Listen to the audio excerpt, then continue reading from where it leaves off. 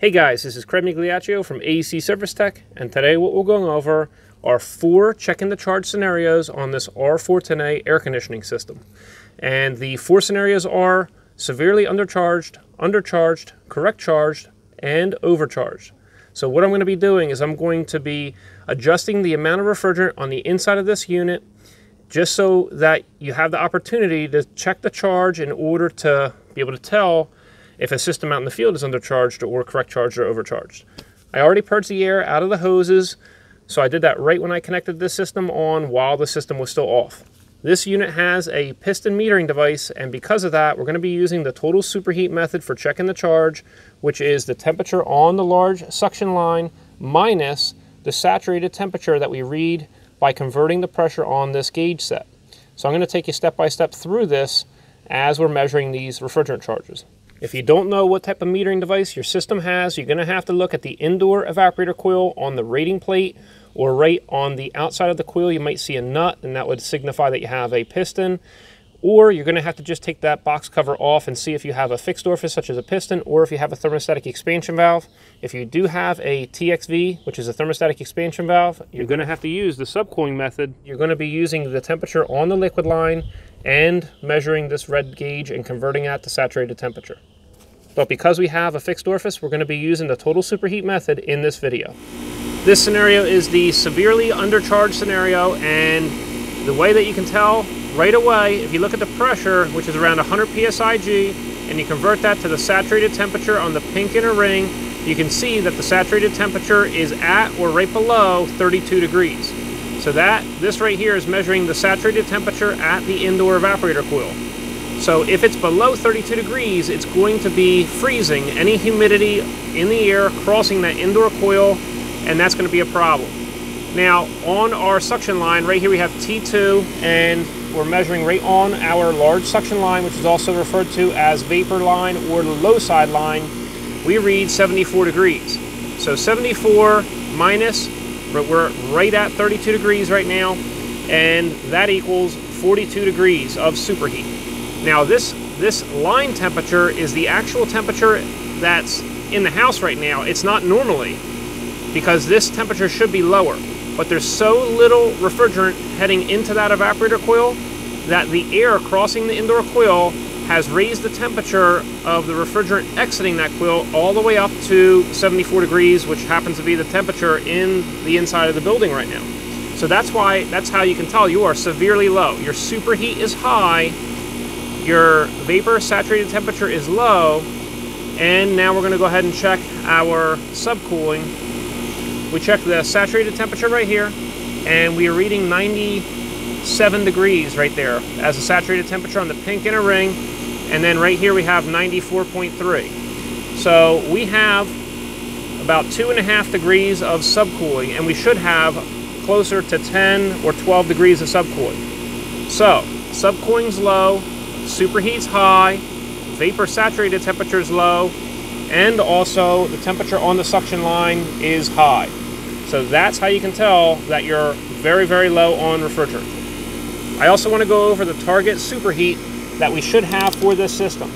So to do that, we're going to have to take an outdoor temperature reading, and we're going to take a wet bulb temperature measurement inside the building. So you see right on this picture right here in our refrigerant charging book, we have that available over at our website, but you see this picture right here, we're taking a dry bulb temperature outside and an indoor wet bulb temperature inside at the return, and we're going to input those on our target superheat chart. Now we're at the indoor unit, and you see that we're reading our wet bulb temperature of 63.3 degrees in the return. So now that we have our wet bulb temperature of 63.3 degrees, we can just figure that's about 64, and our outdoor temperature is reading 87.8. So about 88 degrees. So it's somewhere between 85 and 90, and you see 64. So if we bring that down, we see that our target superheat right here is 9 degrees. Now we could say that it's between 85 and 90 here, so we could shoot for a target superheat of 10 degrees. But we know that it's a lot higher than that, and that means that it's undercharged. A high superheat compared to your target superheat means that it's undercharged. What I did is I added about 12 ounces of refrigerant from our last step where we were severely undercharged until now, and I let the temperatures and pressure stabilize, and we are reading a pressure of about 130, and if you bring that into the pink inner ring, you read a saturated temperature of about 45 degrees for R-410A in the middle of the evaporator coil. Now on this suction line right here, we're reading 66 degrees. So you got 66 minus 45, and you're left with 21 degrees of total superheat. Now we still need to compare that against our target superheat. So you see right here our temperature outside right now, which is called our outdoor ambient temp, or our outdoor dry bulb temp, is 89 degrees.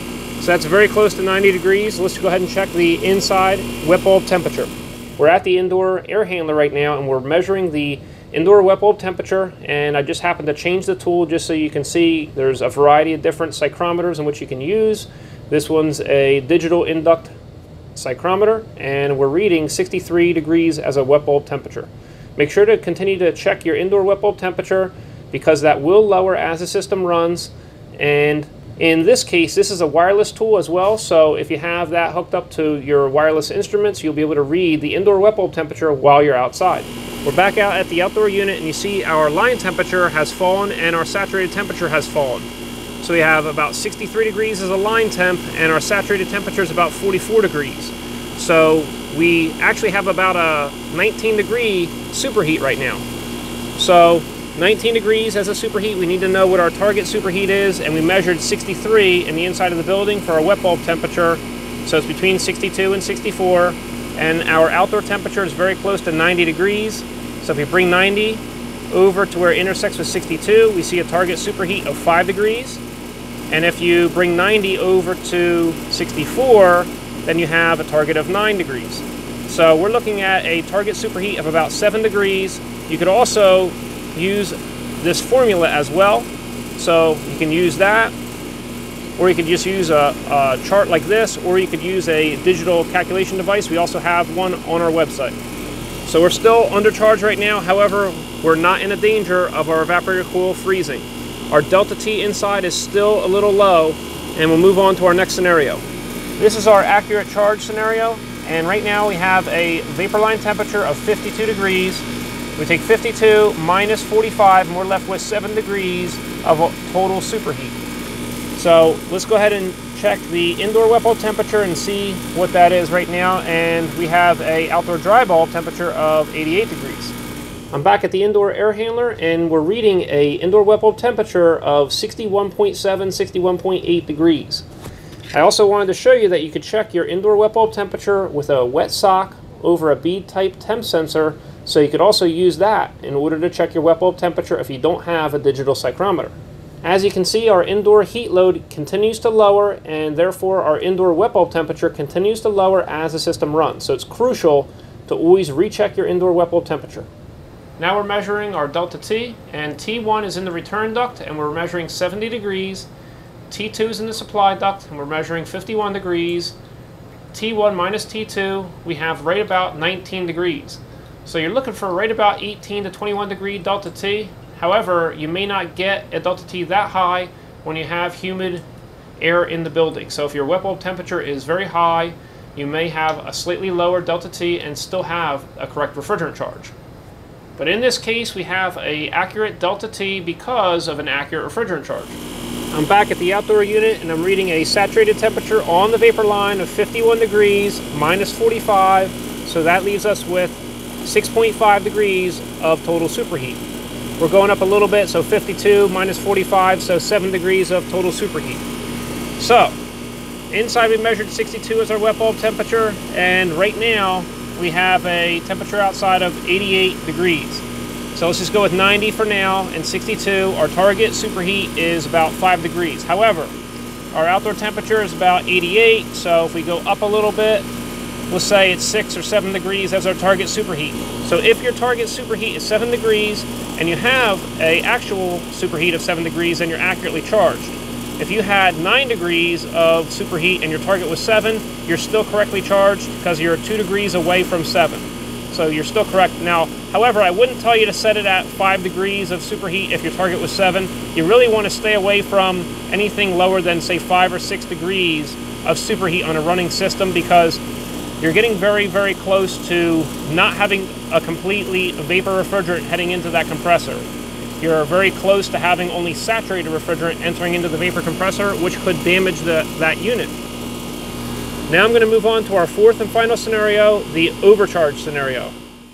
Here's our fourth scenario, and this is the overcharged scenario. We're reading 47.5 degrees on our vapor line, and our saturated temperature at the evaporator coil is 46 degrees. So 47.5 minus 46, and we're left with 1.5 degrees of total superheat. So that's no good, that's too low. We don't even have to go inside the building to check our target superheat, and we know that we're overcharged. And when you have a piston orifice like this, you always want to make sure to not overcharge it. At TXV, you could accidentally overcharge it and have even 20 degrees or 30 degrees of subcooling. In this case right now, we only have, let's see here, 103 degree saturated temperature minus 92, so we have 11 degrees of subcooling. And that sounds about right? You know, normally it's around there. The problem is, we check the charge of a piston system with the total superheat method, and we just don't have any superheat. So this can't control the superheat across the evaporator coil like a thermostatic expansion valve can. So we gotta make sure to recover the refrigerant out of this unit just a little bit, and you can do that while the system is running by taking our high side pressure and allowing our refrigerant to exit the unit and enter a recovery bottle. But that's only used to adjust the charge slightly, because anytime you are decharging, basically you're recovering refrigerant out of the system while the system's running, you're going to be removing oil from that system. So it's only used, you can only recover that way to do a slight amount of refrigerant. If you have to recover a lot of refrigerant, then you got to make sure to turn the system off and use a recovery machine. So I'm going to go ahead and turn this system off now. If you want to learn more about how these systems work and how to prepare a system for refrigerant, check the charge, and to troubleshoot them, check out our book and full outline and sample pages over at acservicetech.com/acbook. We also have our workbook available, and it's a 1,000-question workbook designed to test your knowledge, and it also comes with an answer key so you can check it yourself. We also have quick reference polystyrene cards, so these can be used out in the field to check the charge and to troubleshoot systems. All of our physical products are available over at Amazon.com as well as at our website. We also have our ebook available at our website in English and in Spanish. So check that out, as well as all the free resources that we have at the site, such as the articles, the quick tips, the quizzes, the calculators, and the podcast. Hope you enjoyed yourself. We'll see you next time at AC Service Tech channel.